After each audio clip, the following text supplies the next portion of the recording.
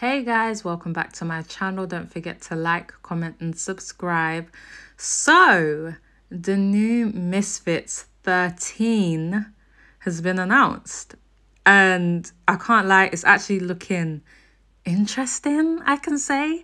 A 2v1 outnumbered match. Fox the G versus Most Evil Tag Team. So that's Fox the G versus Most Wanted and Evil Hero.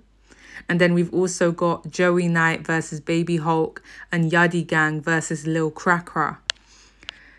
I don't know how I feel about a 2 versus 1. Like, how is that going to work? Introducing Outnumbered. After an incredible debut KO, Fox takes on Most Evil Tag Team in the first ever 2v1 live on DAZN Boxing from Nashville.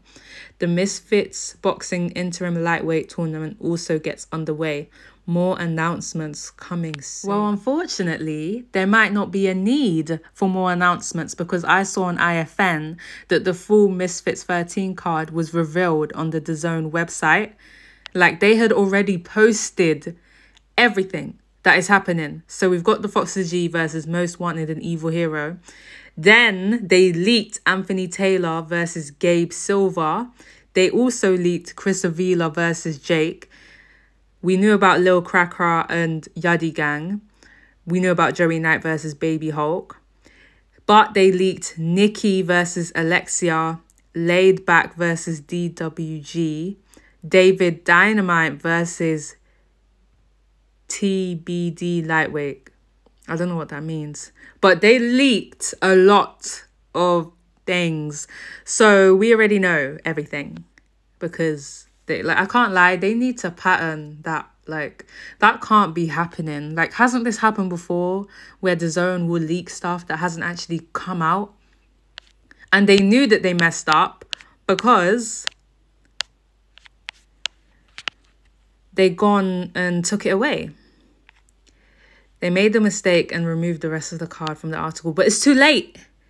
It's too late. You can fix it, but screenshots last forever. So now we know the full card. What do you guys think about this card? Do you think it's a good card? I think it's good. Like, I'm interested to see it, especially Fox the G versus Most Evil. Like, I just want to know how that's going to work. True Geordie revealed in a YouTube video that KSI versus Wayne Rooney could potentially be happening. There's every possibility if Wayne Rooney accepts the offer and he's got the balls to get in the ring, we could see KSI versus Wayne Rooney this year. And I know that there's actually been talks already about a fight between HS Tiki Toki and Wayne Rooney. HS is another influencer who does big views and has a big name in his own right. But if Wayne Rooney is coming to influencer boxing, he's probably only going to do it for the biggest payday possible, even if he does have a warm-up fight first. I can't think at 38 years old that Wayne Rooney wants to work his way up the ranks, right? It's KSI who he's thinking about here, surely. And that fight would be massive. As mental as it sounds, that's why it would be massive. I'm not gonna lie, like,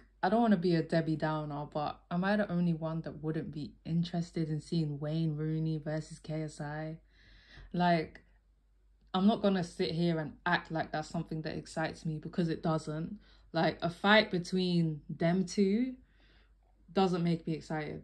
Like, I don't want to see that. I don't want to see Wayne Rooney versus KSI. Like, I don't care to see that. Maybe it would be good, but I don't see the connection. I don't see the correlation. I would rather see KSI versus Slim.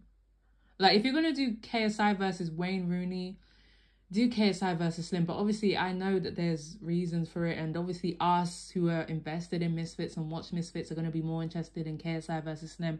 But it's like, Wayne Rooney, I don't want to see that. I'm not going to lie. Like, I'm just going to be honest. If it does happen, then maybe I can build up excitement. Like, I don't know.